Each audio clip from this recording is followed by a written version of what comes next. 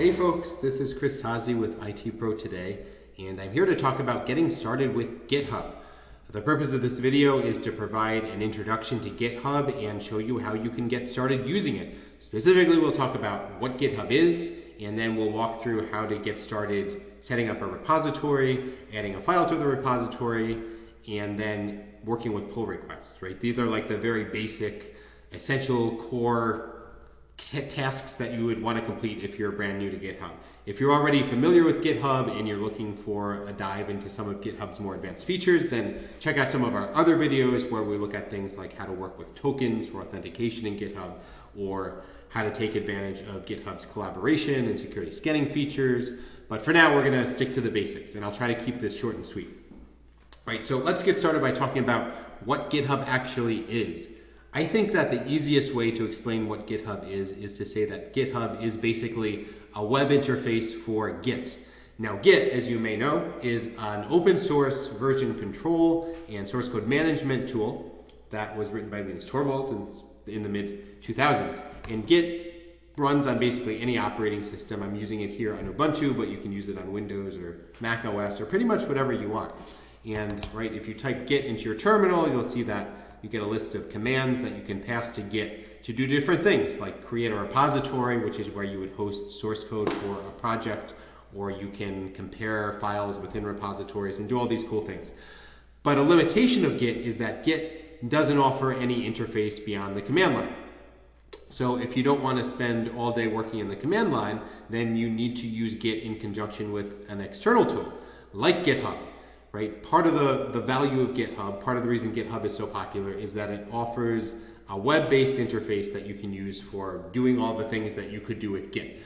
Now GitHub also does a lot of other things. GitHub has a lot of special features that are not part of Git itself. It has, for example, GitHub Actions, which is a way to drive collaboration with other developers. It has built-in security scanning. It has even now interesting like AI-based code generation features. None of these things are built into Git itself. So to say that GitHub is just a web interface for Git is kind of simplistic. It's a lot more than that. It's also, right, by the way, a hosting solution for source code. If you use GitHub, you don't actually have to set up your own repositories on your own server or on your local development box to host source code. You can just do it on GitHub servers and it's fully managed for you.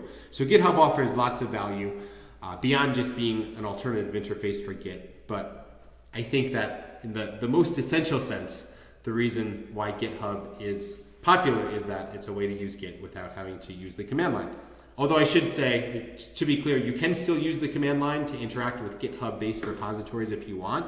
So that's part of the reason GitHub is cool. It's totally compatible with command line-based workflows. You can push code from a local machine to a GitHub repository using the command line if you want. But you don't have to. If you want to work through a web interface, you have that option as well. So GitHub basically gives you a lot more options that you wouldn't have if you used just Git. So now let's look at how to get started using GitHub. And I'm not going to walk through how to create an account because it's super easy. I will show you how to do that in case you're wondering. You just go to github.com and you click the sign up button. And it is so easy that GitHub actually walks you through the process, right? It's actually like an interactive setup sort of wizard, I guess you could call it. So again, I'm not going to show you how to do that. I have full confidence that you can figure this out on your own. And once you create an account and you sign into GitHub, you will see a screen like this. And the most important part of the GitHub home screen for a user who's logged in is what you see on the left here. This is a list of repositories that I've either created or that I have worked on. And again, repositories are important because they're where you manage source code. And typically, you would create a separate repository for every project that you have. I mean, technically speaking, you could use a single repository for multiple projects, but that wouldn't really make sense. It would create a lot of issues. That's not how Git is designed to work. So generally, whenever you start a new project, you would create a repository. So let's look at how to create a repository in GitHub. It's really easy. You just create this button and GitHub brings up a screen where it basically walks you through how to create a repository. And there's really not much to it. The only thing you really have to do is give your repository a name. So let's give it a unique name. Actually, a unique name is available, which surprises me, but it is. You can choose to make your repository public or private. depending on what your needs are. I mean, typically, I think most repositories on GitHub are public, but I guess it's impossible to know because nobody can see the private ones if they don't have access. But anyway, I'll make this repository public just for good measure.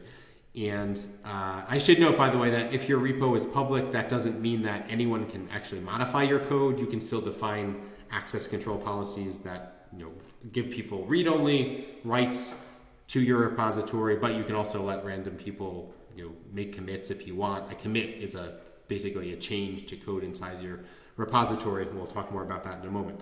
But anyway, for now, we'll just stick with the default settings and make this public. You can also add a README file by default. You can add a gitignore file if you want. You can choose a license, but all this stuff is optional, so we'll just skip it for the purposes of being short and sweet. So we're going to click Create Repository, and it's that simple. As you can see, we just made a new repository on GitHub. However, at this point, our repository has no contents. If you actually went to this URL, you would see that the repository is just empty. So what we want to do is create a file for this repository. And I won't actually add source code to it now, but we'll pretend that it's source code, right? So the easiest way to create a new file is just to click this link, although you can also push code directly or push a file directly from your local machine to GitHub from the command line if you want, right? I told you that one of the cool things about GitHub is that it doesn't force you to use the command line, but you can totally use the command line if you feel like it, and actually they show you what the commands would be if you wanted to push code to this particular repository. As you'll see here, right, this command in particular is tailored so that you could push code directly to this repository. But again, we're not going to do that. We'll just click the link and use the web interface to create a new file. And GitHub actually opens up a text editor where you could write code. Now again, I'm not going to actually write code, but we'll pretend, right? We'll say, here's some code. And we also have to give our file a name, and we'll just call it, I guess, code, right? Just to keep it simple. Now, to be clear, not every file that you would store in a GitHub repository has to be code per se. You could also store README files. You could store documentation files. You can also store binaries if you want, although GitHub is not designed to be a place where you would host and try to distribute binary application files for the most part. You would instead use like Docker Hub for that, or one of the Python repositories, or right, a Ruby repository, or whatever. GitHub is designed mostly for hosting source code, but strictly speaking, it can host other types of things as well. Anyway, this is what, right? It's this simple. We'll create a new file. Now we could make a description for our commit, and this is basically a way to document the reason we're making this change. And we'll just say created our first. We'll just call it a file, not a code file.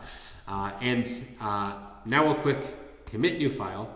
And as you can see, if now in our repository, we actually have a file, and we can click on the file and we can see its contents and see that the contents of their file are something that says, here's some code. Now, let's imagine that we want to modify the code in our repository, but we want to create our modification separate from the main code. So the way to do that is to create a branch. And a branch is basically a part of a repository that contains a unique set of changes that are different from other branches that exist within the same repository. So what we're going to do now is create a new branch, and we'll call it our dev branch, right? And that's going to be separate from main. Now, if we click the dev branch, we will see that for now it contains the same file with the same contents as our main branch. But what we can do is actually modify this file, right? Let's say we want to change it. We'll just say, we'll modify it to say, here's some updated code. And now we're gonna make a commit. We updated the code, will be our commit message. And we're gonna commit the change. And what we can do now is go back to our repository, and under the dev branch, this file, which is named code, contains the text, we updated the code. But if we go back to our main branch, we will see that it contains the original version of our code,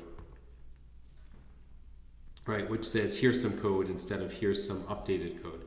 So what we have now is a single repository that contains basically two different versions of the same file. And let's say that we want to take the changes we made in our development branch and merge them back into our main branch. The way that we do that is to make a pull request, right? So let's go ahead and do that. A pull request on GitHub is basically a way of saying, please take my changes and integrate them into another branch. And generally, when you make a pull request, you're making it to other developers. You typically wouldn't make a pull request to yourself, although actually you could. There are actually situations where you would want to do that. But in general, pull requests are one of the core collaboration features in Git and GitHub. So anyway, let's excuse me, make a pull request.